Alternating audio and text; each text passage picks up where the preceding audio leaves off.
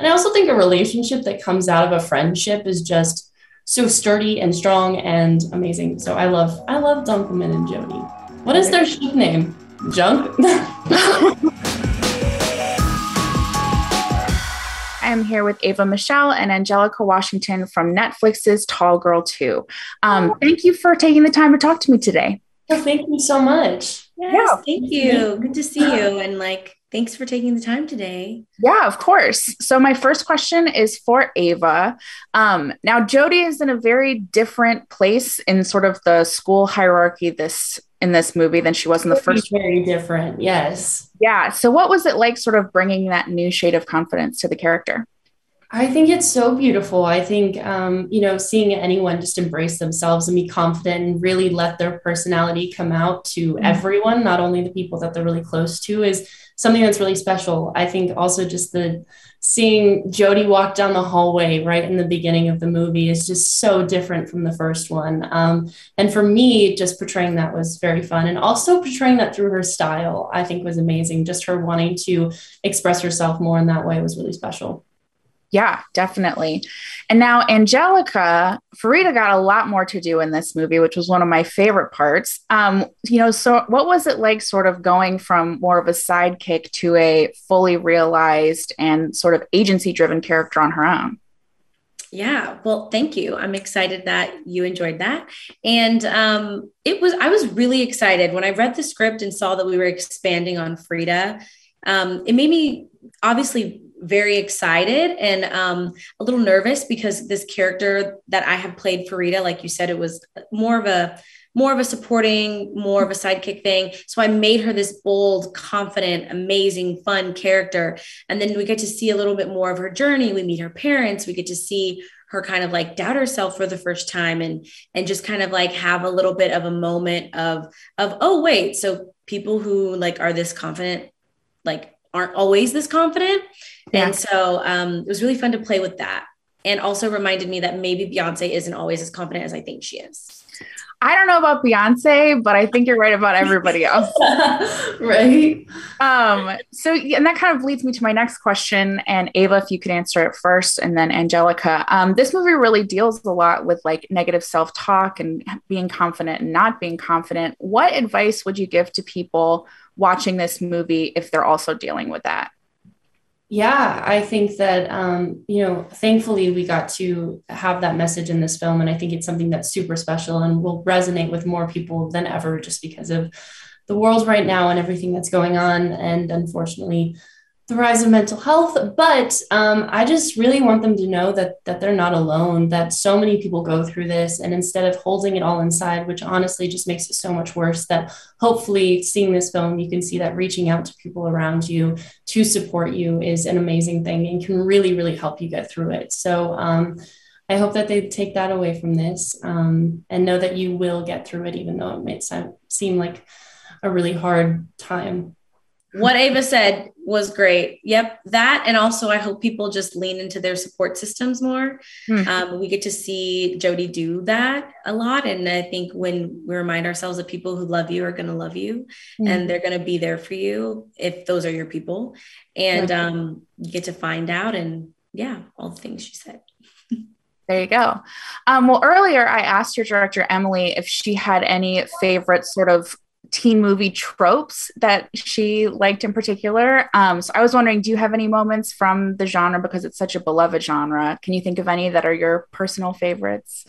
Personal favorites from this genre. I mean, I would say any John Hughes film. I feel like it's kind of in this genre. And I think that, they all were so entertaining and funny and dramatic, but they also carried such weight in the messages that they told. And I think that there's sometimes that in this industry now we lack that. And I think that it's so important to remember the reason that we're in this industry is to tell stories and to affect people and send the right messages. And I'm just really honored to be a part of something like that. So all of that. And also I really love one of my favorite movies. It's pretty recent and I don't necessarily know if I would say it's family friendly, but definitely in the teen world. I really love Booksmart. Yeah. And I love the friendship between the two characters. And I love how we get to see it evolve, like when adversity hits them, and then how they both overcome it because they love each other so much. And their relationship with each other is like the biggest relationship that they have and the most important one. And so I really love that. Yeah. And I think Tall Girl 2 does a pretty good job of like centering the friendships as well as the romantic relationships, particularly between you two. Yeah, I agree. That was one of my favorite things when reading this script, is just how much we got to see Jodie and Farida's friendship and how they supported each other in it. I think it's really, really cool. Yeah. Now, I do have to ask, because Netflix rom-coms, they always bring out the shippers. Are you team Dunkelman or team Tommy? Because I feel like there's a lot of ways you could go with this one. There's so many ways. I mean, I guess people can definitely decide on their own, but can I choose? Are we spoiling anything or not? I mean, this is your personal preference. My personal preference. I'm a team Dunkelman. I think there's something so special in someone who has, I mean, he's loved Jodie for who she is, truthfully, his entire life. And I think that, she's now confident, but he loved her even when she didn't love herself. And I think that is probably one of the most beautiful things. And I also think a relationship that comes out of a friendship is just so sturdy and strong and amazing. So I love Dunkelman and Jodie. What is their ship name? Junk? I mean, that makes sense, but that seems a little counterintuitive. Team Junk. Well, Team me and Junk. Anjelika, I am also team Junk. Okay. 100%. I think Ava nailed it on the head. I'm all about consistency and people who have like been there for you since day one. Like love a cute new fling, that's fun. Mm-hmm. But like also love people who, like she said, have loved you since before you even loved yourself. And I think that's really special. Where will this go with her and Dunkelman? I have no idea. You'll have to watch. But if we're just going off shipping, I ship them. I mean, that's really my perspective from the first film. I feel like who doesn't love Dunkelman in this film? It's just so sweet. It's true. And now just to kind of wrap up, what do you hope people take away from this movie? Like, what do you hope, if they can take one thing away from Tall Girl 2, what do you hope is that for viewers? Yeah, I think that, we definitely touch on that bully that's inside of your head and anxiety. And I know that everyone really deals with that. And so I just really hope that they can relate to it and watch the journey and learn from Jodie's mistakes, but also learn from the things that she does well, which is, lean on her friends and lean on her family. And I really hope that they can just relate and know, again, that they're not alone in it. Yeah, I would just add to that I hope that people realize like perfection doesn't exist. And so because it doesn't, we just have to be more kind to ourselves and just love ourselves for where we're at. And like learning and growing is fine. Starting something new, like Jodie doing this musical, like starting something new is great. And you're never too old, never too young to try new things. And so like the more we can just remind ourselves, like, I can try it. I might not be perfect at it. And that's okay. Right. And yeah. Well, there you go. Well, thank you so much for talking to me today, ladies. It was a pleasure. Thank you so much. Thank you, Alyssa. Have a good day. I am here with Griffin Gluck, Luke Eisner, and I want to make sure I get this right, Jean-Louis Castellanos. Sounds good to me. Hopefully Grandma approves. There you go. So the first question is for Griffin and Luke. What was it like coming back to this movie and back to these characters after having played them previously? What were you really looking forward to bringing to their development? Who's going first here? Rock, paper, scissors. I think Luke and I probably share very similar experiences coming back to these characters. I think these characters are definitely versions of our goofiest selves. They're not necessarily who we are as people, but they are definitely facets of our personality to a very far extreme. So I think it's fun to be able to revisit that side of you. And I think what Luke and I did a lot during this film is sort of just let go and have fun and, play around with the scenes and the lines, much to the, chagrin of the producers, I'm sure. Yeah, totally. The amount that we played around with the lines. But it was kind of comforting in a way to come back to those characters and be able to reopen that chapter of your life. We filmed the first one 2.5 years ago-ish. And it's kind of like hopping in a time machine. You're going back to camp and suddenly 2.5 years later, only 3 months have passed. is such a good way to say it. And I think, it was in the middle of this quarantine time, which I think was a very, difficult time for anyone who's making art because you couldn't do it. And so the filming of the movie happened at the best time for me personally, because I mean, my alternative was stay inside and play video games. Right. Exactly. So we got to go in and do what we love to do and play pretend. And it was great. Yeah. Jean-Louis, what was it like sort of coming in as the new guy on set? It was exciting. I had a lot of fun. I went into this with a lot of passion because it was my first feature, not only just being the new guy on set. I feel like I've always been the new guy on set. So It wasn't anything new, but I was definitely looking forward to, learning a lot from Griffin, his method, Luke as well, because these guys were a part of the original film. So I wanted to make sure that I felt right. My character was different. I wanted him to be mature because he had his self-doubt, I guess, as well. And he understood both sides of the picture or both sides of the story or insecurity. And that made me like them understanding that and me understanding them and the rest of the script and finding my place. I thought it was, it all just kind of fell into place very organically for me. And it just helped bring my excitement even more to life so that I can direct that energy to my character. And it worked, I guess. I think it worked, right? Yeah. And I feel like with your character, Tommy, they kind of explored, body image issues in a way that I don't think we've seen a lot for male characters. What was it like sort of digging into that side of him? Well, that was a side that I was lucky enough to bring myself, to the story. This character was written completely different. I don't even remember what it was. I think it might have been, I don't know, but we changed it and we wanted to bring something very impactful, something that I can tell the story personally, authentic, I guess, if that's the word I'm looking for.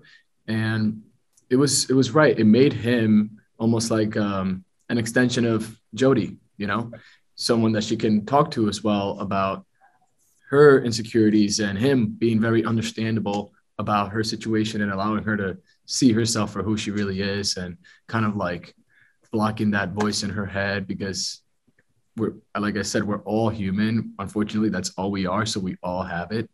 And I feel like men nowadays, oftentimes we try to suppress all those insecurities, even though they bubble up, but it's okay, to be yourself. It's okay to be unique. Luke says it the best when he says that all the uniqueness and all those different attributes about yourself are what makes you very special. So even for me, like, this is a personal story, but I used to be overweight. I used to weigh 250 pounds almost. So that was a story that it was fair for me to tell in a story or movie that felt like you had to overcome those insecurity, because I remember jumping into the pool with a shirt on because I didn't want people to see who I really was and stuff like that. And, still to this day, sometimes I'm like, oh, my stretch marks, and then you have a friend come and tell me, you're a tiger, embrace it. And I'm like, I love you. Thank you. So it feels really good being able to bring that to the screen. Yeah, definitely. Now, Griffin, Don Guzman was in a very different point in this movie, just because, he's moved from the best friend to the boyfriend and what that relationship looks like with Jodie. What was your favorite part of exploring that? I think the best part about that for me was exploring those moments with Ava in the scenes, because I spoke to the director, and Ava and Emily, we had a lot of conversations about being able to like improvise or to see where a scene takes us, or if it feels right in the moment to be able to throw something in. And there were a lot of opportunities that she gave us to play around and pop off each other. And I think Ava and I got some of the best work that the best scene work that her and I have done together on this movie, because we got to play around with what that means. We got to figure out, we got to come up with our own kind of backstories and we got to decide how our characters kind of would feel in that moment and how it would align with the script. And then we just got to be in that headspace and let loose and just speak to each other, have an honest conversation or an argument. And that was so much fun to me. I thought that was it was like psychology. It's really interesting getting inside someone's head and then being able to explore all those tiny little different facets. Right, definitely. Now with Luke, Stieg kind of had a lot that he needed to atone for in this movie. What was it like sort of bringing that to the character? Yeah, that's a great question. I think it was being in the first movie, everyone wanted to be his friend and he didn't understand why. And then this one, he wanted to be friends with everybody again and they didn't want him to be, and he was trying to figure out why. So I think it's the complete opposite. He's playing, the anti himself from the first movie. And I think what I enjoyed about doing that was finding that those are pretty similar people. It's just your desire to be yourself and to make friends and to find your group and your herd and your tribe. So, I mean, that's not the most poetic answer, but I think it was almost the same character, just different. Yeah. There you go. And now I guess this is a question for all three of you, just to kind of wrap it up. The karaoke scenes are really fun, digging into ABBA, Backstreet Boys, classic. Do you guys have go-to karaoke songs when you do it? Yes. I think I have one. I do. Brown Eyed Girl, because everyone knows all the lyrics and can sing along with you. There you go. That's Life by Frank Sinatra. I feel like that's always a good hit. Yeah. I do a lot of karaoke. The one time we went out and did karaoke in New Orleans when we did the first one, I did Biggie Smalls. Yeah. I think I did Big Papa, but you did. Can I say I had some serious swagger with it? I know every word. He pulled it off very well. I can see that. You have to really commit if you're going to do a song like that. You can't do it halfway. Also, I don't want to miss a thing, Aerosmith. If anyone will let me do it, I will do it. Oh You Pretty Things by David Bowie. So basically, come do karaoke with us. So yeah. All right. Hey, Tall Girl 3, I'll be there. Let's go. All right. Well, that's it for me. It was great talking to you guys. Thanks a lot. We are talking to Anjelika Kinsey for Netflix's Tall Girl 2. Thank you so much for taking the time to talk to me today. Oh my gosh, of course. I love pop culture. Yeah. Oh, great. That's great to hear. It's funny, as I get a little bit older, I find myself relating more to the parents in teen movies. Like in this one, when Helene tells Jody that she should focus on the play instead of her relationship, I was kind of on her side because that's pretty good advice. I mean, especially for Helene, who hasn't always been the best at giving advice to her girls. Right. But, I think she knew as a mom what that play was going to mean to her and sort of for her own personal growth, and that like the boys stuff will sort itself out, like sort of like take care of you and just have fun and don't worry about the boy stuff so much. Yeah, I think that's hard advice to hear as a teenager. One of my favorite scenes in the movie was when your character helped calm Jody down when she's having a panic attack. Can you tell me a little bit about what it was like to film that scene? That scene, Ava broke my heart in that scene as a mom. I have a daughter, she's 13. And, I just sort of in that moment imagined if she was having an anxiety attack and what that would look and feel like. And I thought Ava just did a phenomenal job. Yeah. And, we did multiple takes and she had to get herself to this place multiple times. And I think my mom mode in real life just kicked in. I went into mom mode and I just wanted her to be okay. And I didn't know that I would start crying in the scene, but I did when I hugged her because I just was like, oh my gosh, so many times in life, we are our own worst enemy, and no one can tear you down the way you can tear yourself down. Yes. And my heart just sort of broke for her as the character, and then also you do this thing as an actor where you're in the moment as the character, but then also I just was seeing Ava, this sweet person who, this is a sequel. We've known each other a while now. Right. And I just saw what she did as a performer and where she got herself to. So I think I was just like all the feels, in the moment. Yeah. Now you have a great rapport with Steve Zahn in these movies. That had to be fun to play. So much fun. I mean, I will do anything with Steve Zahn. What else can we do, Netflix family? Right. Come on, me and Steve. We have so much fun together. We just have a real natural back and forth and a rapport. And I feel like I have known him all my life. Yeah. And I'm supposed to go visit him and his family. You know, he has a farm. I was like, okay, Steve, I'm coming. Well, there you go. Now, the sort of teen romantic comedy is such a beloved genre. Do you have any favorites that have sort of stuck with you over the years? Oh man. I mean, I grew up, you know, cause I'm like 100 years old. I grew up with, I think, some of the best classic teen rom-coms. I mean, Pretty in Pink. I mean, Molly Ringwald, come on, just list them. I loved those movies. I watched them over and over. You know, James Spader guest starred on The Office as Robert California. Right. But all I could think of was, you know, like him from Pretty in Pink. And I was like, you know. That is such a good teen villain. Like, how could you? You know, it's interesting that you mentioned The Office. That was the first show that I really fell in love with. And I feel like Gen Z is sort of discovering it all the time. You know, did your younger castmates, did they grill you about your time on the show?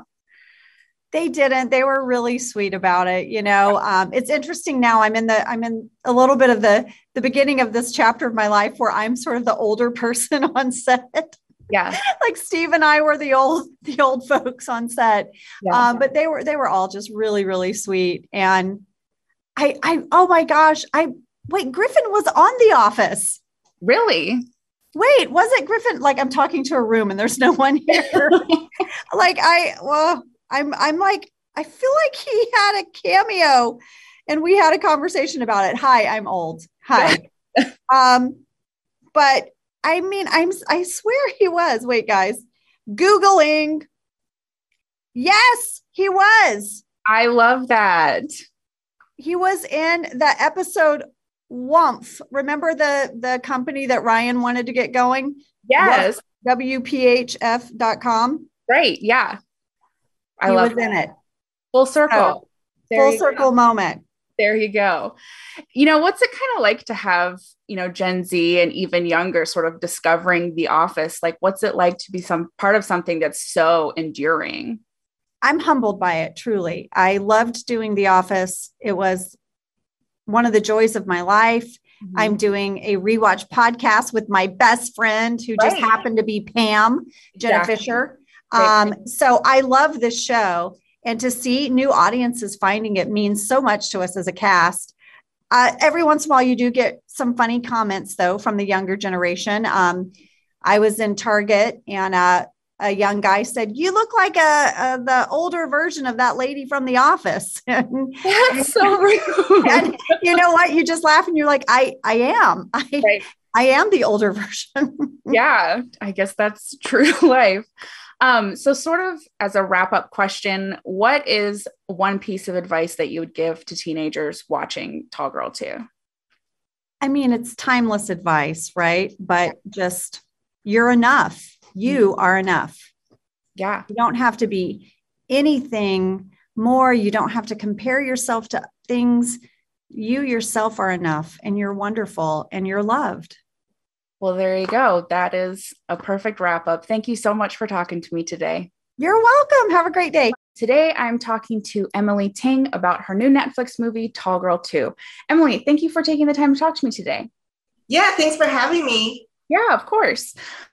So one thing that I really liked about the movie is it sort of acknowledged the idea that, yes, being tall isn't the worst thing that could happen to you, but it doesn't negate how that feels to Jody. And I feel like that's really true to life for teenagers. Like, everything feels like the end of the world. Mm-hmm. Yeah. And I think like at that age, everything feels so magnified. But if you kind of like take a step back, you could kind of, you know, gain a wider perspective about where you fit in. So, you know, even though in the first movie, I feel like maybe not everyone could relate to being tall or think that that's an actual problem that someone should feel disadvantaged by, but it was very true to Jody's journey. And that's something that she had to deal with, and dealing with the mean girls bullying her. So everyone deals with different issues, and it may not seem like a big problem to you, but it may be for someone else. So always be empathetic. That's what I would say. Yeah, definitely. Another thing that I really liked about the movie is the fact that Jodie sort of found peace with her adversary, with Kimmy. And I feel like that's something that wouldn't have happened in a teen movie not that long ago. Do you feel like there's sort of a cultural shift there? Yeah, absolutely. And that's what I really loved about the sequel is that, I feel like all the side characters and the supporting players from the first movie all got their own arcs in the second one. So, whereas Kimmy was very much a one-note villain in the first one, now she's the one who ends up helping Jodie. So I think the fact like the evolution of their relationship is definitely very heartwarming arc in the new film. And I think that's also very true to life, just because you're the villain in one movie doesn't mean that is the only thing about you. It's like everyone has different sides of themselves. Right. Another thing that I think a lot of people will relate to about this movie is the idea of that sort of internal negative self-talk. Can you tell me a little bit about how you developed that? Yeah, well, so this is the concept that Sam Wolfson, the writer of the franchise, has built in. And that was honestly what drew me to the project. Just this whole idea of the negative self-talk. Because I feel like, whereas a lot of people may not necessarily relate to being tall, everyone could relate to having that negative self-talk, that little inner voice that tells you that you're not good enough. I mean, it's something that, as someone who's in her 40s, that I still deal with. So when I read the script and I realized that was going to be the bully this time around, like I instantly fell in love with the project and I knew I had to do it just because I know it's something that so many people deal with regardless of age. And I just hope that this movie could just let people know that they're not alone in dealing with that and that it's okay. You will get through it. Yeah, definitely. Now this movie, it has a lot of those sort of like beloved tropes from teen comedies, teen romance movies. Do you have any favorite hallmarks of the genre?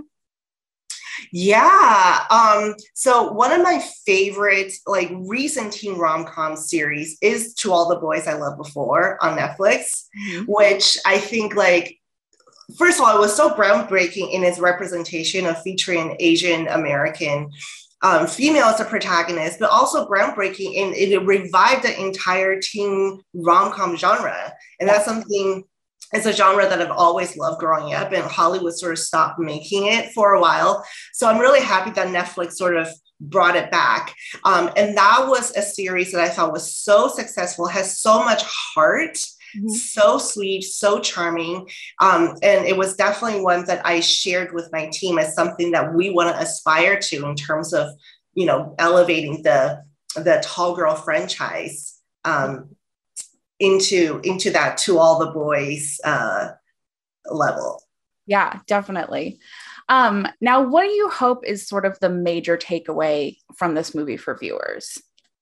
Yeah, I mean, I think, just in terms of the movie dealing with issues of anxiety and these sort of mental health issues that I feel like a lot of teenagers and just people in general are going through 2 years into this pandemic. Yeah. And, like I mentioned before, if this movie could help one person feeling a little less alone in their battle with anxiety and with mental health, I think it's absolutely worth it. And I think the whole message of, don't listen to that inner voice that's trying to tear you down and find the positive voice from within to lift you up. That's a very positive message that I feel like a lot of people, teenager or not, could really use right now. Yeah, definitely. Now, you mentioned earlier that one thing you liked about this movie was the exploration of the side characters. Was there a particular one that you wanted to explore? Yeah, so for me, I feel like Kimmy's arc was the one that I was most blown away by because she was so one note in the first movie, and to give her this full, beautiful arc, I thought was just really lovely.